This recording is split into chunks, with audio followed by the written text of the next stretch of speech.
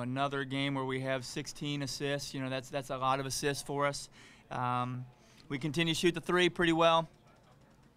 But I felt like tonight we just looked a little fatigued. We looked a little fatigued. That's a lot of days in a row that we've gone with the Sunday game. Our weeks got screwed up. So we've gone a lot of days in a row. We looked a little gassed today.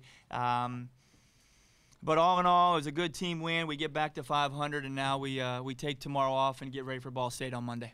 I'm definitely getting more comfortable, and Amanda Hyde and I were just talking about teams really don't know about me. I didn't really get to play much last year, so they're kind of leaving me open right now, and my teammates are finding me.